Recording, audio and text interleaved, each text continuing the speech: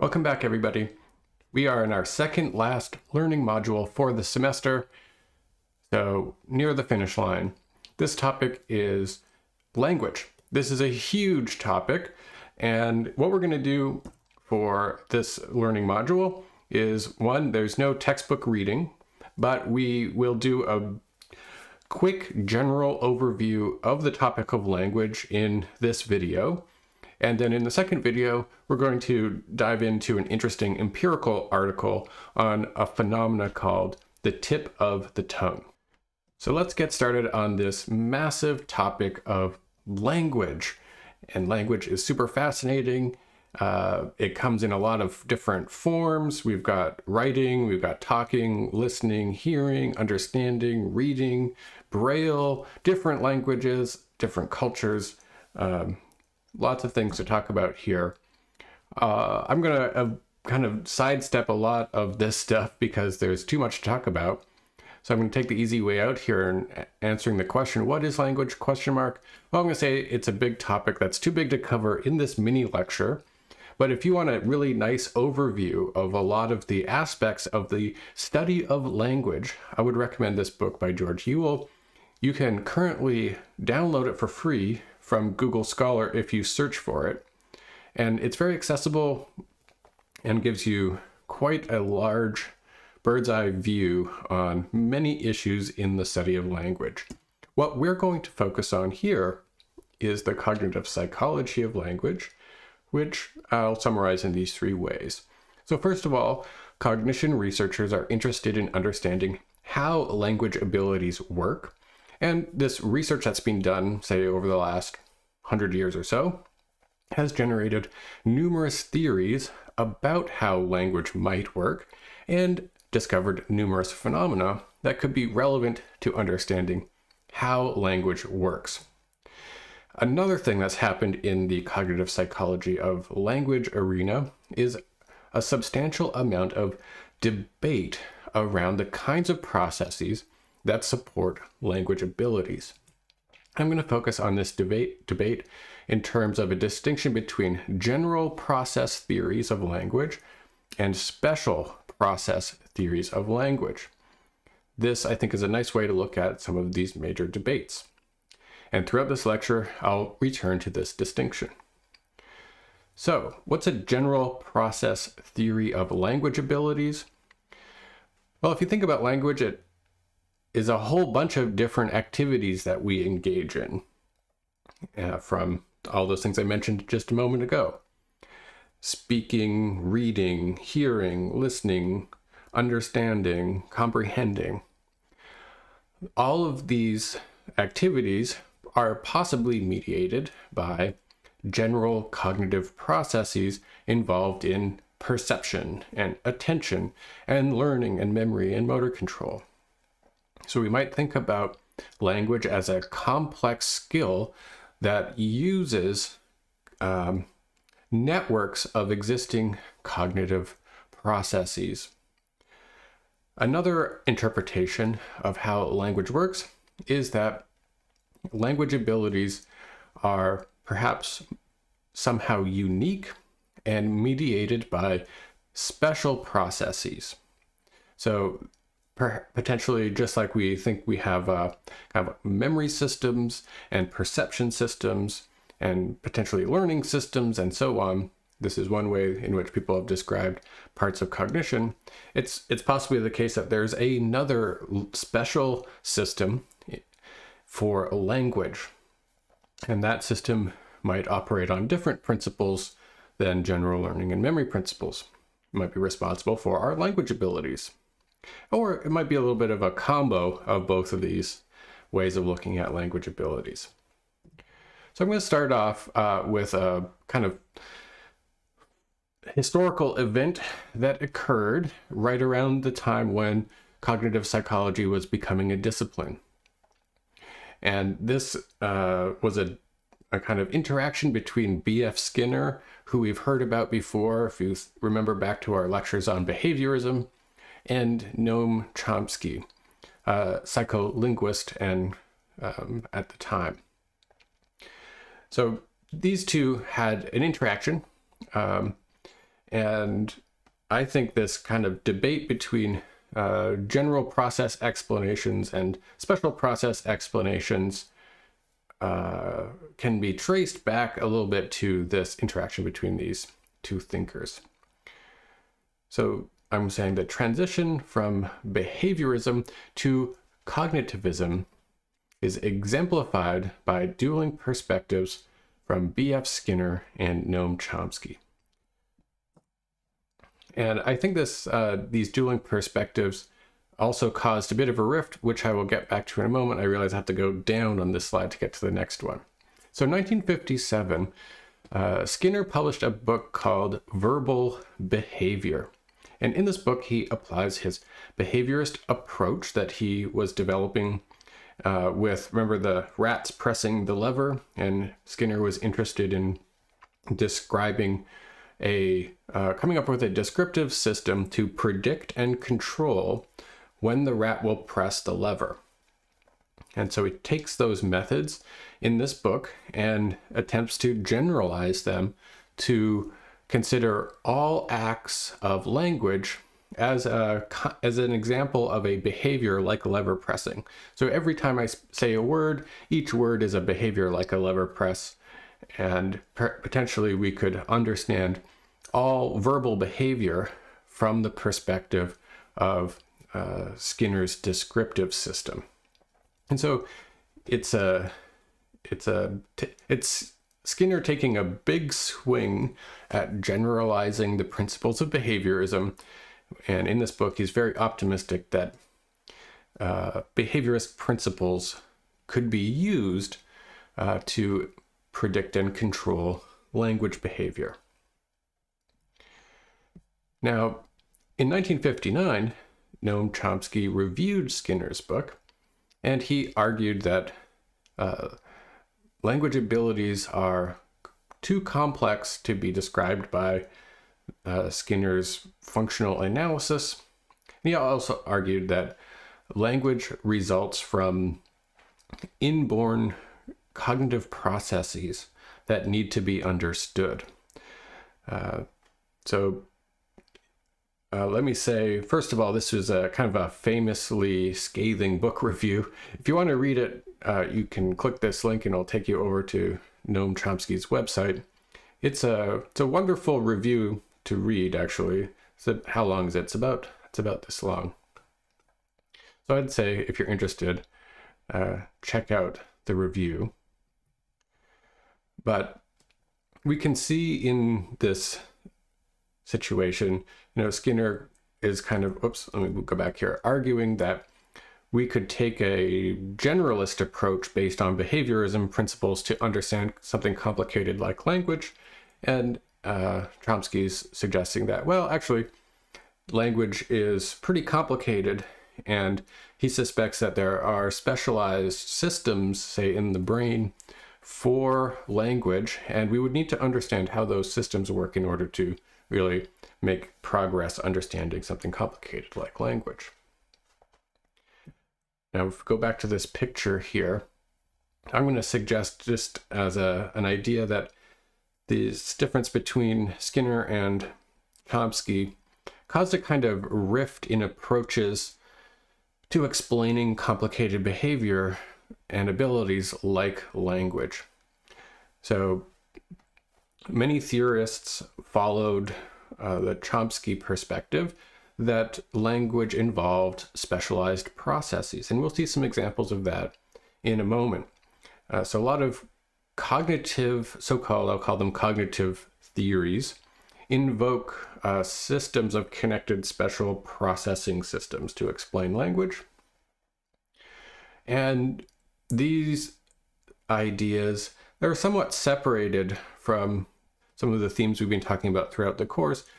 We've been talking about things like associationism, how people learn about associations in their environment.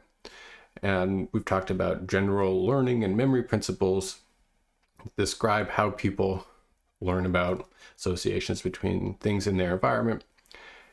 And so basically there's these two camps, it seems, since the 50s or 60s.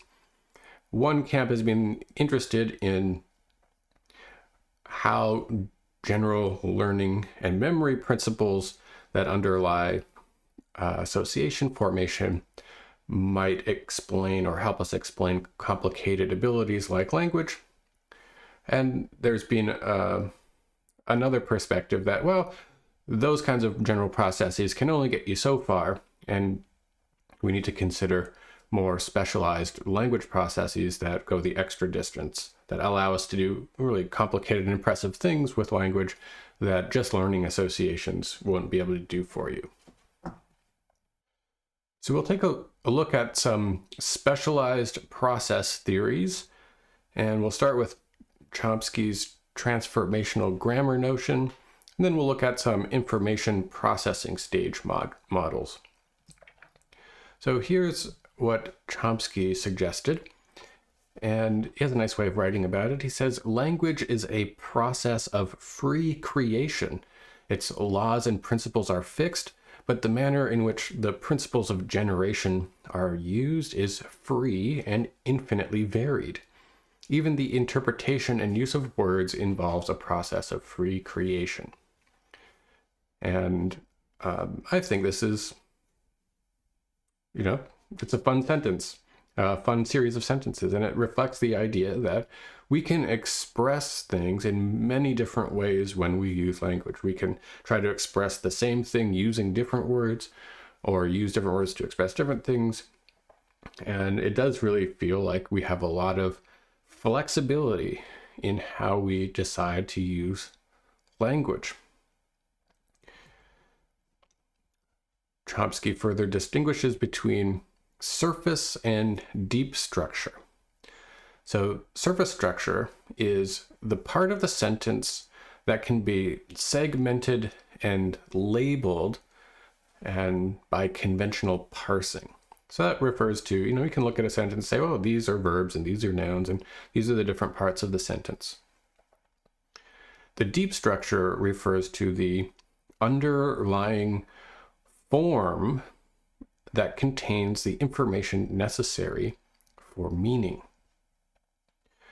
And this concept of a transformational grammar is that we have some kind of process that govern the transformation of one structure into another. So if I was to give you an example of a system of transformation, we could think of math kind of like that. Here we have some math equations. A equals B, for example, is one way of saying the relationship that A and B are the same. We could write it differently, B equals A. And both of those statements mean the same thing. They have different surface structure, but they have the same deep structure. Similarly, 4 times x equals 8 is the same as x equals 8 divided by 4. Both of these statements have different surface structure, but they have the same deep meaning. And potentially language is a little bit like this. We have we might have something like a transformational grammar for language. For example, we can generate and understand many different surface forms for the same expressions. In other words, different sentences can have the same meaning. And potentially, therefore, we must have a process that allows us to compute the deep meaning or the deep structure that equates the surface forms. So one of Chomsky's ideas is we have a special language process that at some level codes the surface formats of the signs and symbols that we use with language. And it also transforms the surface features into deep structure so that we can access the meaning of those symbols.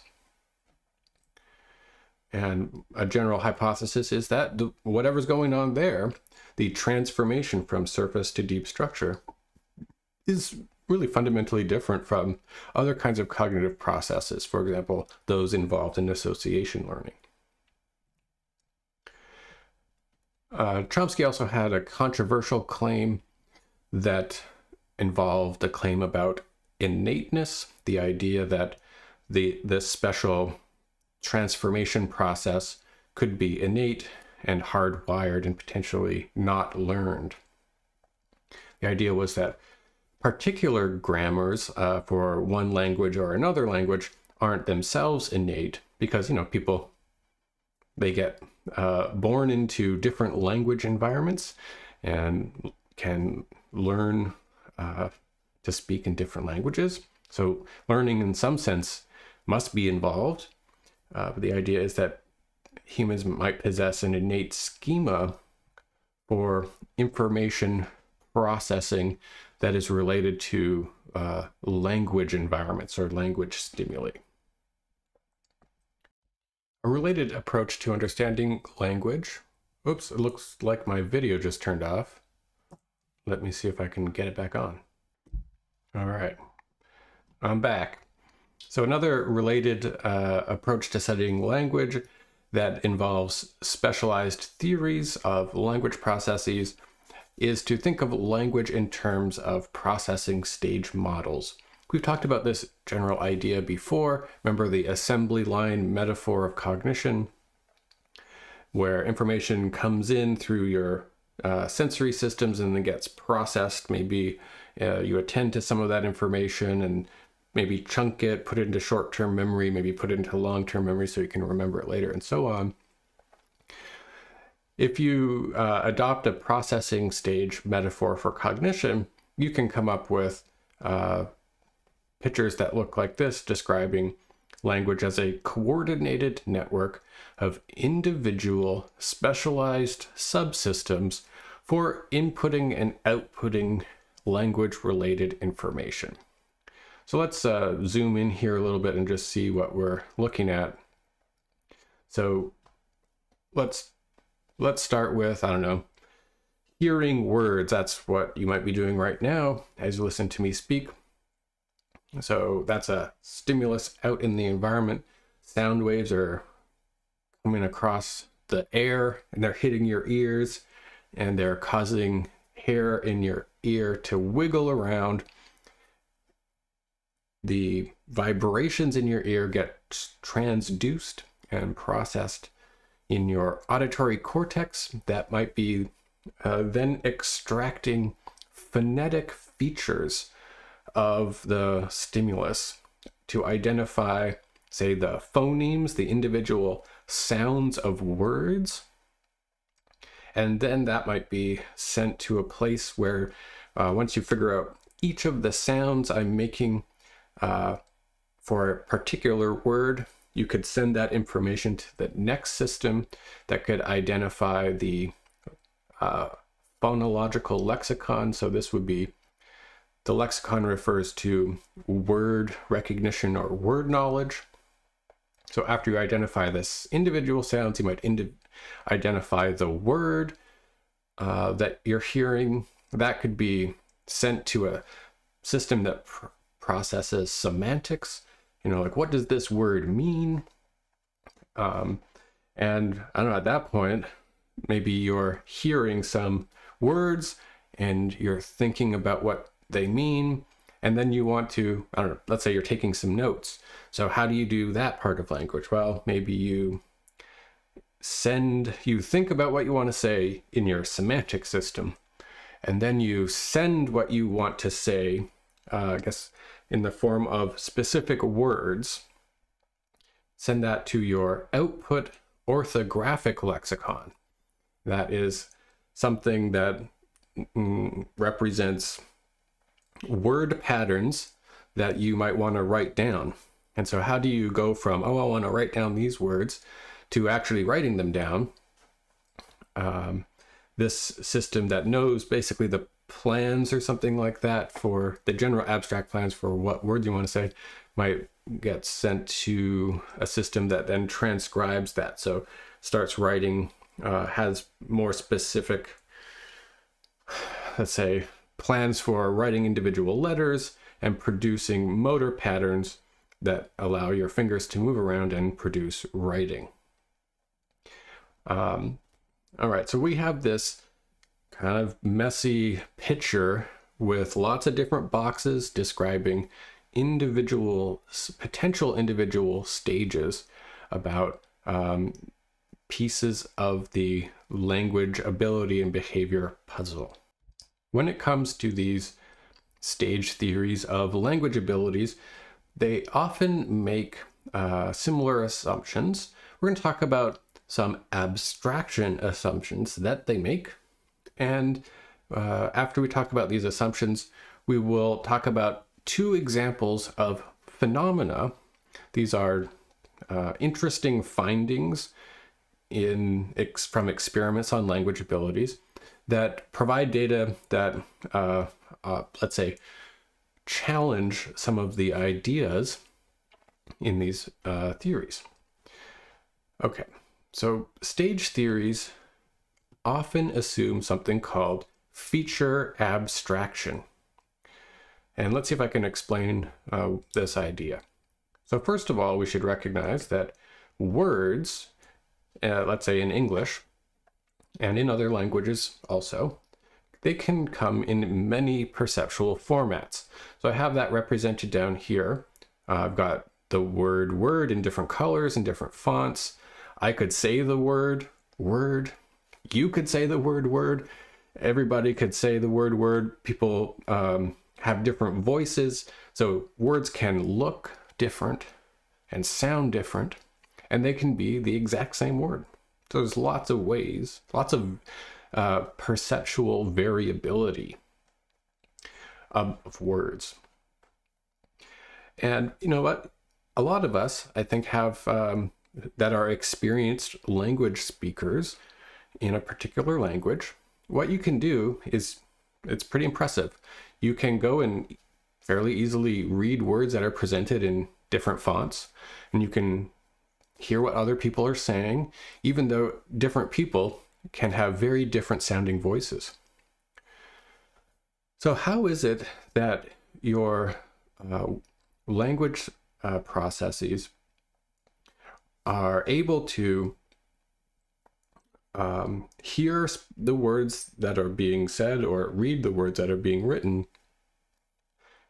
even though those stimuli could be in lots of different formats? So one idea is that there's stages of processing that are involved that do some of the things right here. So this is the stimulus out there in the world that could be coming in with a lot of different formats. The idea is you have some early low-level perceptual process that extracts individual features like phonemes or letters from the stimulus. That information gets sent to a word identification stage. And once you know what word is being said, that can activate abstract cognitive representations for the word that are involved in word meaning. So what's happening in these models is that the perceptual details of the stimulus are being filtered away across the processing stages. You start off with funny sounds and funny symbols, and you end up with activating abstract meanings of the word. So this is one of the ideas about how it works. And what's nice about this way of thinking is you can test some of these ideas. And so we're going to talk about two pieces of data that have been considered in relation to these ideas and have caused some rethinking about whether this is the best way to think about how language processes work. So we're going to talk about assumptions related to the feed-forward processing in that picture that I put there, and assumptions about the loss of perceptual detail. So let's start off with these two things here. The word superiority effect, and we're going to talk about memory for different voices. Okay, so here's the word superiority effect. A general question that is being asked here is, how does pattern recognition for words and letters work? How do you look at something and, oh, I can read that word, or I can hear that word that you said? It's something that takes practice and, what's going on. So a stage model suggests a bottom-up order. We start off with the stimulus out there in the environment. It gets processed into basic visual features. Those basic visual features then allow the word to be identified. And once the word is identified, you can activate the word meaning.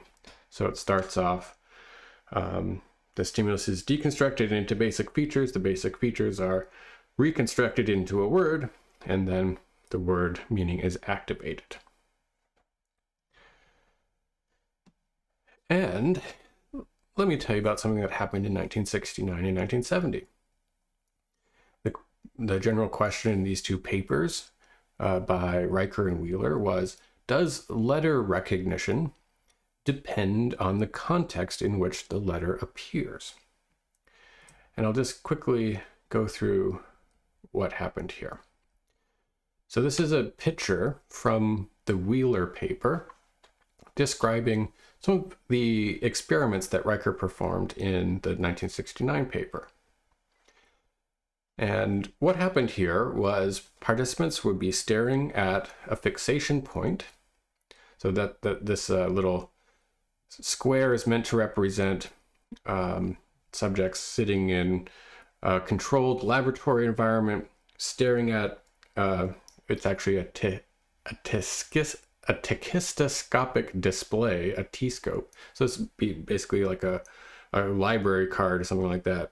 You can stare at it, and this thing can like move them out really quickly. So you're staring at a dot, and then you're going to view one of these different displays very quickly. So I can resize it here.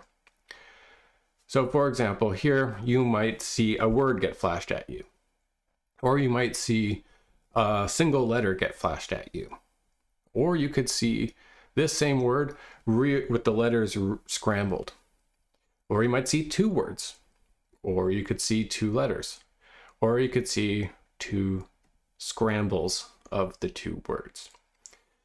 So you're going to get one of these, and it's going to be flashed really quickly, and then there's a test. Right away, you get this card, and the question here is, what letter did you see in this position? So if you saw something on so notice, sorry, there's two rows here. There's a top row and a bottom row. So this card is saying, what did you see for the thing that was presented on the top row in the fourth position? Was it a D or a K? So for any of these, the correct answer would be D. Basically, this is a letter recognition experiment. We'll flash you some stimuli with letters in them, and then we can ask you, what letter did you see? One thing to note is that the stimulus displays were presented for a very short amount of time. Okay, so what happens in this kind of experiment is kind of interesting. And let's briefly think about what the stage model might predict based on the concept of bottom-up processing. So what would be faster or more accurate? Would you be better to say that's a D on a card like this, where the only thing that's on there is a D? Or would you be better to recognize this letter D if it was presented in the context of a word? The idea of bottom-up processing might say, well, you'd probably be better in this display here, because the first thing you need to do is figure out what the basic features are, and that stage happens first. That's the only thing on here. So I don't know, maybe that'd be the better one. It's not really clear how having other letters would help, because you only figure out what the word is later on. So it's not clear that you'd be better to recognize this letter D if it was in the word versus just alone or in other things. But what the results were, they're presented over here. The results were that letter recognition is enhanced when the letter appears in the context of a word compared to alone or in other non-word contexts. So here's some example data, it's the data from the Riker paper. It's a little bit hard to interpret here. You have to know what these symbols mean. So one word, this is the condition where the letter was presented inside of a word. And what we're measuring, what's being reported, is the number of errors that the participant made as a function of how long that stimulus was presented. So lower numbers on this graph mean fewer errors. 1W is one word, 1L is one letter. So let's compare this line with this line here. As we can see, people are making fewer errors to identify a single letter when it is presented in the context of a word compared to when it's just a single letter presented on the screen. So that's the word superiority effect. And these kinds of effects have potential implications for our interpretation, how word recognition processes work. We can start to wonder if word recognition depends on an earlier stage of letter recognition. Why would letters be better recognized in the context of words than non-word contexts? One possibility is that maybe the stage ideas are a little bit wrong. Maybe word level recognition occurs before letter recognition or in parallel with letter recognition. Or maybe there's maybe the task is itself not necessarily measuring performance at one of these stages. Maybe it's measuring something else in performance that could explain these results. So this is a kind of puzzle for the stage, the idea that we have totally bottom-up processing involving low-level feature extraction to higher level pattern identification. Let's talk about one more interesting phenomena, I think, that lets us evaluate some of the general assumptions of the processing stage models. So as we've been talking about, when you are in a language environment, like you're listening to someone speak or you're reading things, we know that people can, in general, most situations, in many situations, they can effortlessly hear words spoken by different people with different sounding voices. Some stage models make the assumption that there is a stage of processing called speaker normalization. The idea here is that the cognitive system knows that voice information can get into your ears with lots of different formats, and there's a normalization process that converts different sounding voices into a kind of standardized code that allows you to activate the abstract words involved, regardless of how the people sound. So this is a hypothesis called the speaker normalization hypothesis. Maybe that's happening during this low-level feature abstraction, or maybe it's happening during word identification. The main assumption, one of the main assumptions of this idea is that when your cognitive processes normalize the voice that you're hearing, this filters out the perceptual details of the voice and leaves you only with the abstract word information that's being said. This kind of idea can be tested. For example, we could ask, what happens to memory for perceptual details of spoken words?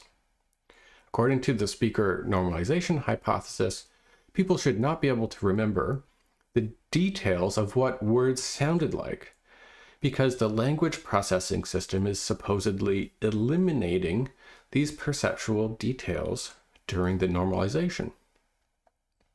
At the same time, we could adopt a more general memory perspective, and we could consider the possibility that people can encode and retrieve many details, including perceptual details, of their experiences.